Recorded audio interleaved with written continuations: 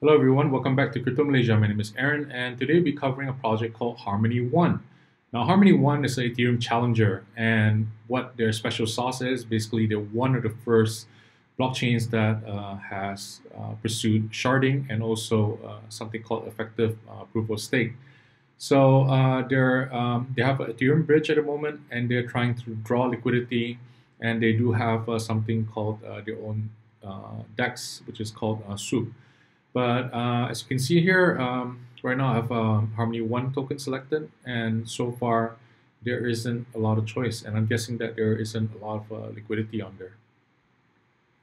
So this is kind of like their stats. So the finality is 2 seconds, which is extremely fast, and they have basically about 5.8 million token stake, and this kind of like their token price. So this is their comparison between Ethereum, Ethereum 2, Cosmos, and Polkadot. So they're a lot faster, and they have more validator, which means they're more centralized. It is also cheaper to transact on them, and their mainnet is actually has been launched.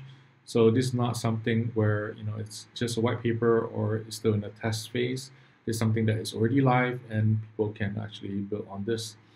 And they have 4 shards, and this is kind of like their features. So it's secure random state sharding, fast consensus, instant finality, effective POS tokenomics. So as with any ETH challenger, I think the key here is actually to be able to draw that liquidity. Right now, I think their strategy is more focused on attracting developers to build dApps. But again, this is something that is quite tricky, because a dApp normally would look for a chain with more liquidity, which is one of the reasons why Binance Smart Chain, even though there's a lot of accusations against BSC, that they're completely centralized, and but you can see that a lot of dApps are actually looking to build on DSC because of the liquidity, right? And cross-chain technology is quite interesting, but the reality is that there's an additional step for the user. So even though Ethereum is extremely expensive right now, as you can see, there's still a lot of volume on Ethereum, and particularly protocols such as Uniswap. And the main reason why is because they're able to, basically transact, swap Ethereum for altcoins or altcoin back to Ethereum, and quite easily they can, move from Ethereum out to a fiat. Through a fiat bridge. Whereas if you have a layer 2 solution, so for example, even XDAI, you need one additional step. And that's something that is quite challenging. So in order for any Ethereum challenger to be effective, they need to draw that liquidity. So BSC has been successful in that. And I think that it's a matter of time before Polkadot is up, and Polkadot will be able to draw that liquidity.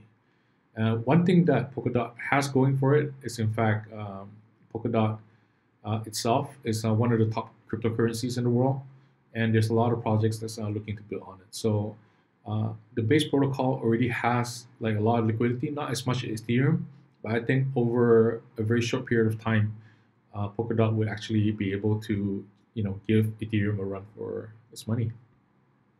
So this is the this is the Harmony.one chart.